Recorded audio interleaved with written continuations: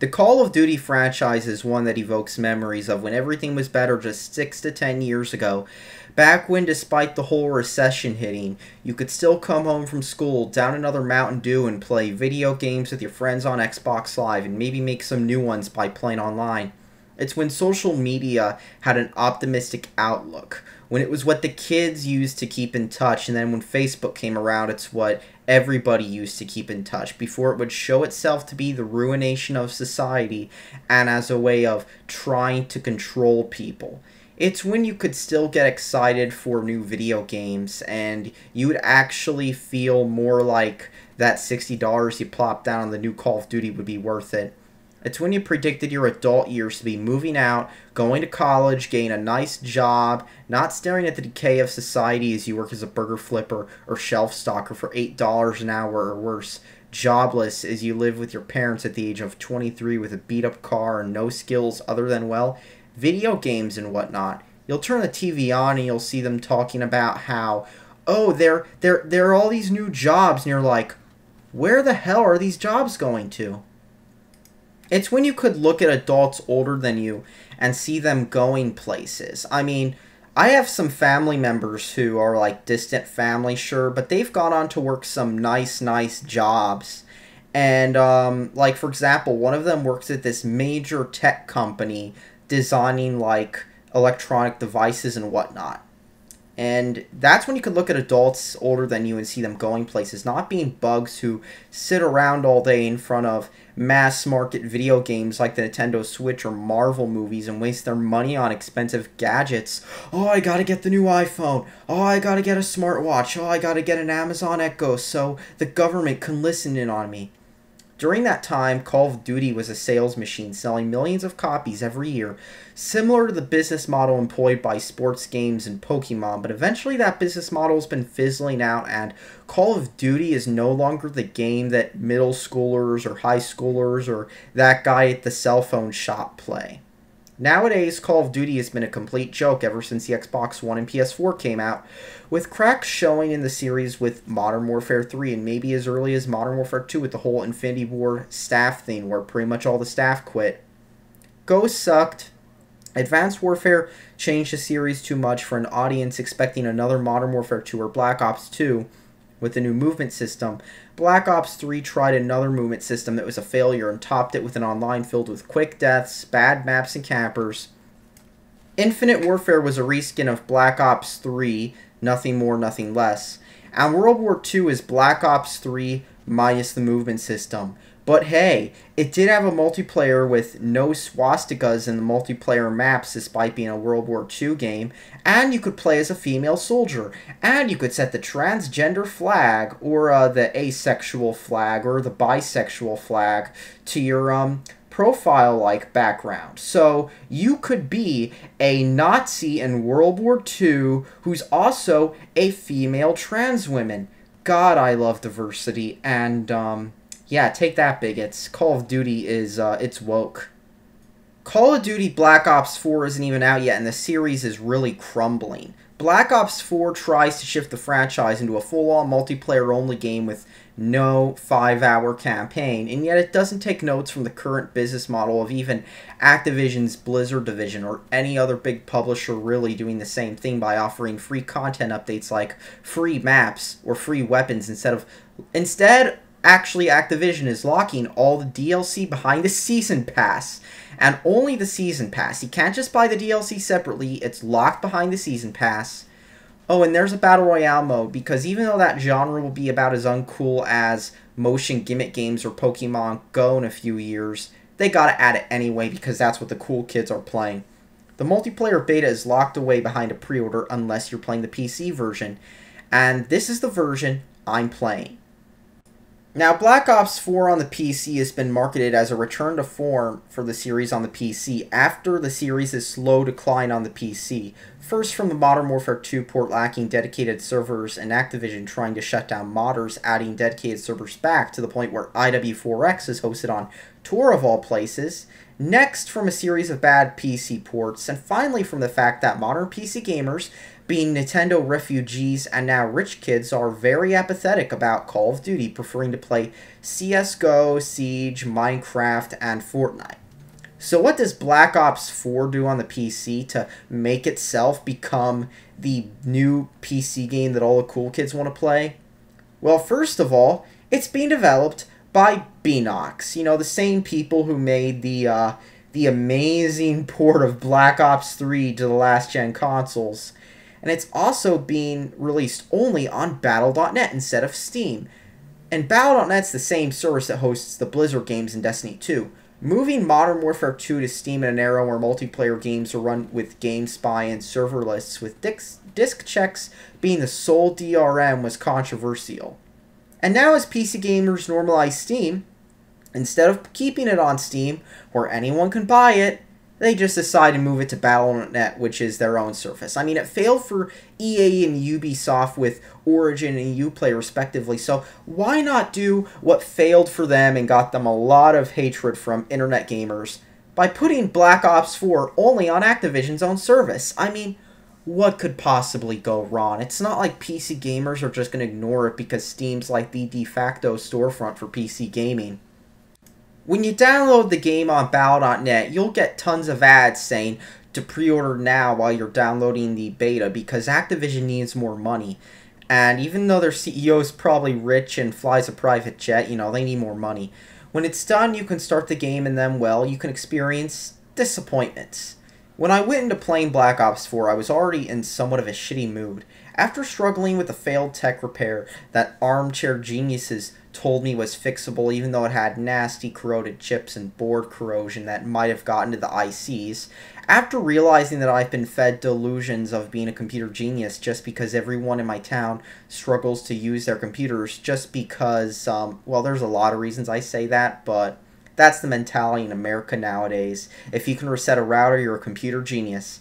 And after seeing shit online that genuinely unnerved me and made me think that giving kids tech at young ages was the worst idea since, I don't know, the American education system that tells these same kids that they'll be astronauts and computer wizards when they grow up, but in reality trains them to be good little consumers who work as fry cooks and desk clerks working dead-end jobs that they absolutely hate on minimum wage.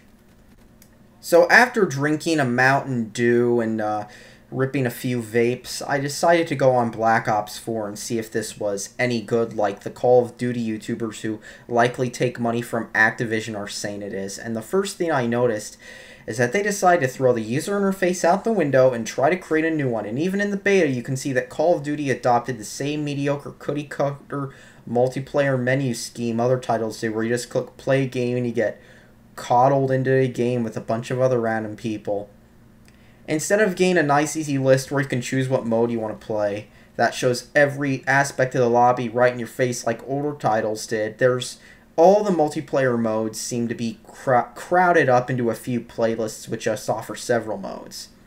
And instead of showing every aspect of the lobby right in your face like older titles did, including who's in your lobby, what part of the menu you're on, and other important details, they decided to throw out this, and they fucked it all up. I mean, look at Halo 3. That game still has some of the best multiplayer menus in any game. How is it that games from 2007, which is like 11 years ago, have better features than games made in 2018? I mean, what the fuck is that logic? Oh, right, they're getting lazy and they're shitting these out. The multiplayer of Black Ops 4 is, well, there's only one mode, and because it's multiplayer. And let's just say my expectations were extremely low, and somehow these bottomed them out a bit. The first thing is that the game is badly optimized on PC. Now I'm playing the default settings, and it looks alright, I guess. It actually looks somewhat less blurry than the footage I recorded. But, that's just what it's like using OBS for the first time and trying to play with the settings a bit because, OBS is a bit far from, it just works, click a button and get a recording. And keep in mind, the only reason I did this was my capture software, which I've used for a long time, Action, actually caused Black Ops 4 to crash. This is the first time I've seen this happen with any game I've used, mind you, and for just about any other game I've played, Action has been my go-to software due to its ease of use. Now, despite the alright graphics that look okay, I guess, for a 360 game, the game has massive performance issues, from frame rate drops to straight up freezing, and I got disconnected from lobbies a few times. There were fewer of these when OBS was not running, but even then I noticed frame rate issues and sometimes freezes. Furthermore, when I had the game running full screen, I was only able to play the game letterboxed on my CRT monitor, and when I ran the game in windowed mode to record, I noticed that my CPU usage in Task Manager was spiking. And I don't have some shitty Walmart laptop. I have a Dell T7500 upgraded with dual hex cores and 64 gigs of RAM, and I got this thing for like $100 from a surplus sale. Anyhow, let's talk about the gameplay in Call for Money Camp Ops 4. So in Camp Ops 4, Treyarch decided to listen to the #1 gameplay complaint with the series from the diehard fanbase as of late, which has been boots on the ground only, and so you get that. You can move fast, but there are no exosuits or jetpacks or anything like that. Specialists, probably one of the worst features of Black Ops 3, make a return as you choose your class when you begin each map and get special equipment which you can use once it recharges or you play the map long enough, just like in Activision's other hit shooter, Overwatch. The maps still feel ripped out of Black Ops 3 or World War II, however, and they're small, and you end up in corridors with enough nooks and crannies for campers to hide in and kill you instantly, and that's what you'll end up seeing in Black Ops 4. Campers, campers, and more campers. Oh look, you just got killed by somebody you didn't see right behind you, and you also die really quickly, and this is compounded by a major design decision Treyarch made with Black Ops 4. See, in Black Ops 4, Treyarch decided to mess with the core mechanics even more than the other titles did. With Advanced Warfare, for example, the core mechanics like running, shooting, aiming down sights, and whatnot were identical to previous Call of Duty titles. You had to get a variant of a Pick-10 system to create a class, and for the most part it was similar to older titles besides some character customization. And a lot of items in the supply drops were items you could add to your character to change your clothing. Its core gameplay was near identical to Black Ops 2, with a few of the better features from Ghosts or MW3 added in, like support streaks or the ability to neutralize points and domination. Oh, and there was the uplink mode, and that was fun as hell. Black Ops 4, on the other hand, tries to mess with a lot of the core mechanics yet again, even more than Black Ops 3 did, and it doesn't feel great to play. Regenerating health is gone, and you now need to press a key to heal up, and it can also feel like it has a wait time. You know, grenades, one of the things you could use as a defense against campers and whatnot? They're gone unless you choose a specialist that has them, and you can't equip them anymore, and there's a recharge time, even after you die, so you die as quick as you would in Black Ops 3 or MW3, but at least it's boots on the ground. That's what I want. Give it to me, Activision. The multiplayer maps are the usual Call of Duty cliches, except they're not fun because of the poor map design. There's a jungle area next to a nice sea area. There's a nice, beautiful rural city area that you can only move to if you're rich, or that likely only has jobs in the tourism sector, if that. There's a private villa. There's a torn-up city that's a war zone. There's a military base, and there's probably a few more maps in the Call of Duty cliche like that are there as well, if I could like either find them in matchmaking, or they're probably in the full game. The art direction on the maps is alright, even if it has that sterile tech demo or benchmark feeling, and it's let down mostly by the bloated engine and the fact that you're still playing a shitty $60 multiplayer only game where you die quick, it's frustrating, it's buggy, and all that fun shit. Here's the thing with Call of Duty, it's going to be dead in a few years at the most, like what happened with Tony Hawk and Guitar Hero. I mean, shit, look how everyone who streams Guitar Hero plays a freeware clone of it instead. They all play Clone Hero now. And why did they choose to clusterfuck the multiplayer menus? I mean, this is Call of Duty after all. One of the whole reasons the older games sold so well was because you could just pick them up and play without having to read a manual you don't get anymore because to save the trees they quit printing manuals, and because they didn't fuck with the core formula too much. Even Advanced Warfare, like I said, still has many of the core pieces of the core formula of Call of Duty in the game. And Black Ops 4 is another shit show, and a franchise that's more identity confused than a middle school internet addicted teenager who brags about wanting to die everywhere they go online and decides to make irreversible body changes even though they're only, what, 14 or something like that age. because at their school it's the new subculture like goths, emos, and UFC fans who wore tap-out shirts to class every day. Or more accurately, it's as identity confused as one of the specialists you can choose in the multiplayer who looks just like those people. They're trying to add in Overwatch-style specialists. They're trying to add in a Battle Royale mode because, I mean, all the kids are playing Fortnite now. And you can play as the average U.S. military soldier in the year 2070, where the only people who still fight in the wars are people who look like fast food employees. And that's what's going to happen in Black Ops 4. It's going to die out. That's the thing. It's going to die out real quick. You're going to see copies of this piling up at GameStop, and the only people who play Black Ops 4 are going to be the kids who play the zombie mode in Call of Duty, because that's what a lot of kids love, is the zombie mode in Call of Duty. That's going to be the only mode people play, just like what happened with Black Ops 3. It's going to be a dumpster fire. It will be a dumpster fire. People are going to quit playing Black Ops 4 not long after it comes out. They're going to go back to Fortnite. They're going to go back to Siege. They're going to go back to maybe CSGO if they're a PC gamer. Oh, right. If they're a PC gamer, they're not even going to pick it up. They're just going to play CSGO all day like they always do.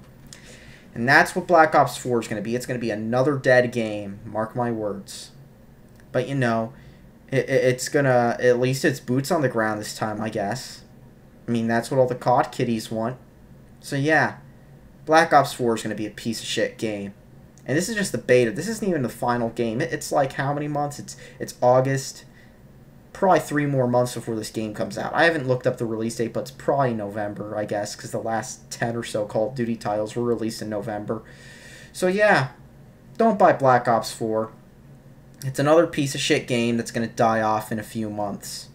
And that's all that has to be said. Don't waste your money on this garbage. Please don't.